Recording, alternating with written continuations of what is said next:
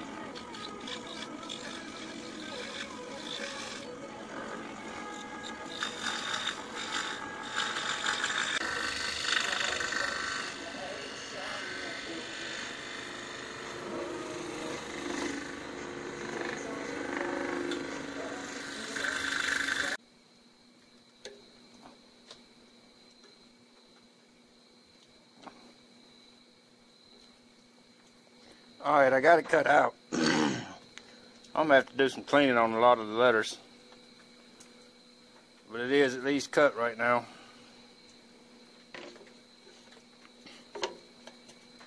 I'm going to try to sand the inside of some of those letters and straighten it all out, and then go from there on it.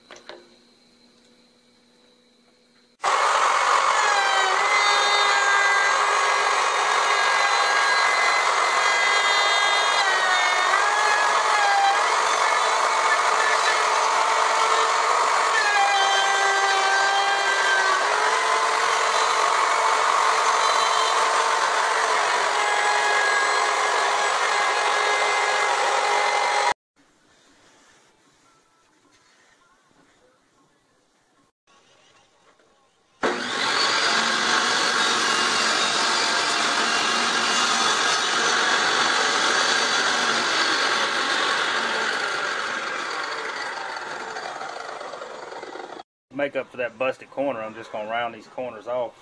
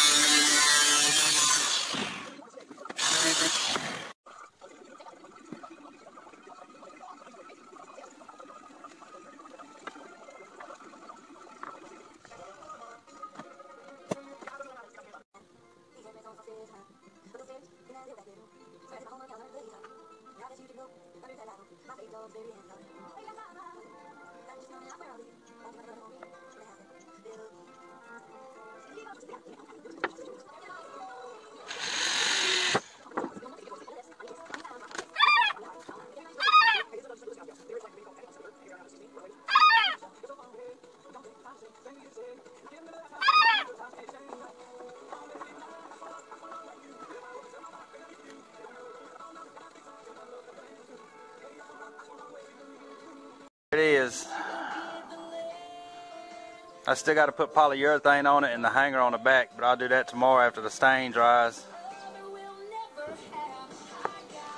And this is the other one I had already done. You can see that turned orange a little bit. That's why I changed the wood type on here.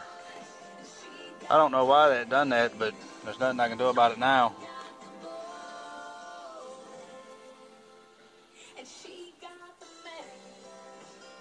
You can see I slipped with the router a little bit there. I actually have a router table, but it has a bow in the center of it, so it kind of messes me up. I don't use it a lot. But that's it right there. I'll get the polyurethane on them and everything, and I still got more to do. I got a lot more to cut out, which I'm going to do a little at a time because I'm doing them for free. So, I mean, I got to do paid jobs ahead of that. But anyway, if you like these type of videos, please like and subscribe. I do a lot of welding videos, a lot of woodwork videos, just a little bit of anything. Like I say, please like and subscribe. I got more videos coming. This is one I'm working on now. I just got it put together yesterday and painted. I'm doing trim on it now. It's pallet wood. I'm going to start cutting the trim out for it and put it in on there. But anyway, like and subscribe, and come back. I got more videos coming. Appreciate it.